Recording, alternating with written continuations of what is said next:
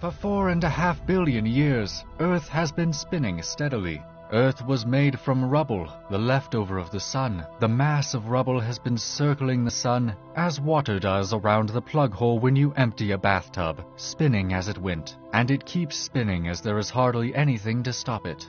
If you spin a roundabout in a playground and let go, it will eventually stop. The Earth is spinning in space, which is pretty much empty. There is not even air to push against and slow down the Earth's spin.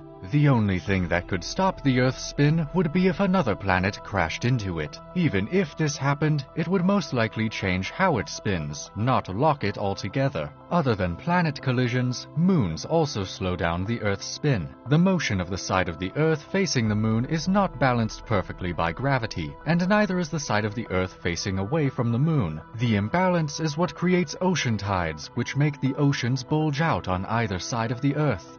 These bulges move across the Earth's surface like a wave as it spins, pushing against the Earth's spin, and this slows down the Earth's spin. Ergo, Earth's day lengthens by 1 second every 50,000 years.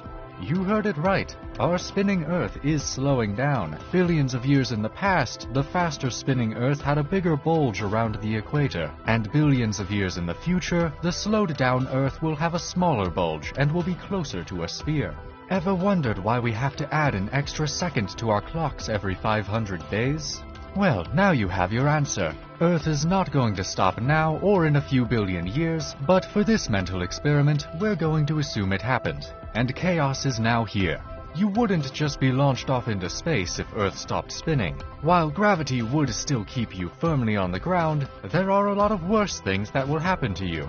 You could be thrown off your feet and sent flying across the planet. If you luckily dodge the blow, what happens next will be even more of a nightmare. You'd be moving along with giant storms and humongous waves, all while heavy debris is being sent flying across in all directions. Everything would go careening in an easterly direction across the surface until friction finally numbs it down. While this might sound made up, if you were at either of the poles, you would have no idea that the Earth stopped spinning at first. This is because you won't have any angular momentum at these locations. It sounds surprising, but the marks of such an incredible event occurring so abruptly would cause nothing short of annihilation. Everything that's not firmly fixed to the bedrock would be displaced if Earth's spinning motion came to a sudden stop, and we've got reasons to back this up. Despite the Earth's spin stopping, the atmosphere would keep up with its original speed, 1,100 miles per hour. So the atmosphere would lift and sweep away everything that's not firmly attached to the bedrock. Huge rocks, topsoil, buildings, vehicles, and even your beloved television. The phrase "down to Earth" just makes so much more sense. While it might not be sudden and as dramatic, Earth is bound to lose its ability to spin over a long period.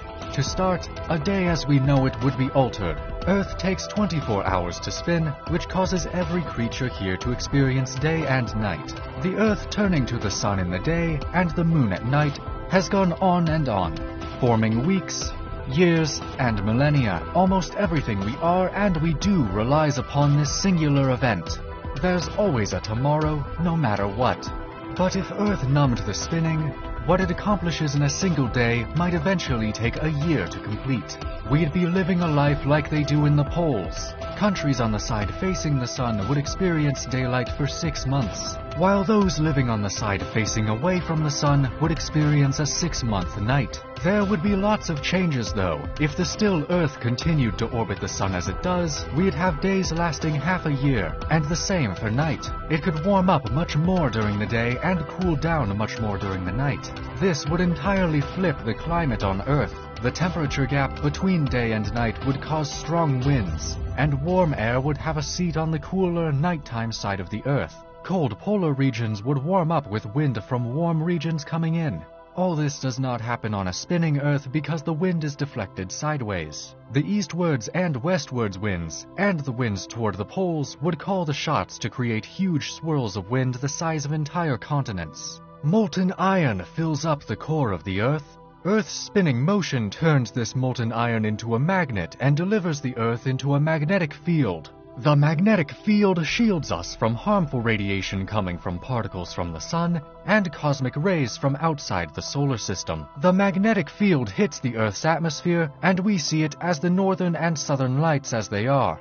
No rotation means no magnetic field, and without the magnetic field reaching the Earth, these majestic lights would slip away. What's worse, without the magnetic field, the radiation from the sun would reach the Earth's surface and affect people's health. If the Earth didn't spin, you would always be looking out into space in the same direction. We'd have to look at the night sky with the same constellations of stars every day. We're used to seeing the stars rise and set during the night and seeing different constellations at different times of the year, so adjusting to the same sky for the rest of our lives would be tough.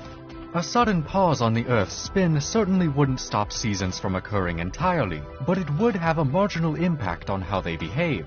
Right now, we have a very smooth transition between various seasons, but the absence of our planet's spin wouldn't be so comfortable, mostly for regions lying on the equator. Cities would have fiery summers along the equator, while the areas facing away from the sun would face deadly winters. This would certainly cause a tremendous change in the lives of humans and oblige many of us to succumb to these extremes. As for animals and other creatures, it would be even tougher, as they would have a very hard time surviving in those conditions without any external aid, and they usually don't have it.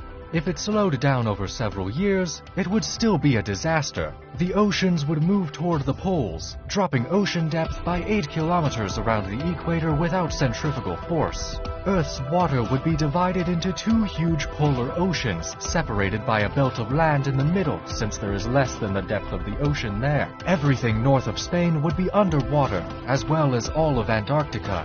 The central continent would get the hottest, and all kinds of lakes and rivers would boil away to vapor and be blown to the poles by fierce winds. We'd have to be living a primitive life along a narrow strip at the coast, since that's the only way to survival. Despite all of these having chances of coming true, it's not going to happen anytime soon. It won't happen for millions or even billions of years. That's all for today. If you enjoyed this video, don't forget to hit the subscribe button and the notification bell for future updates.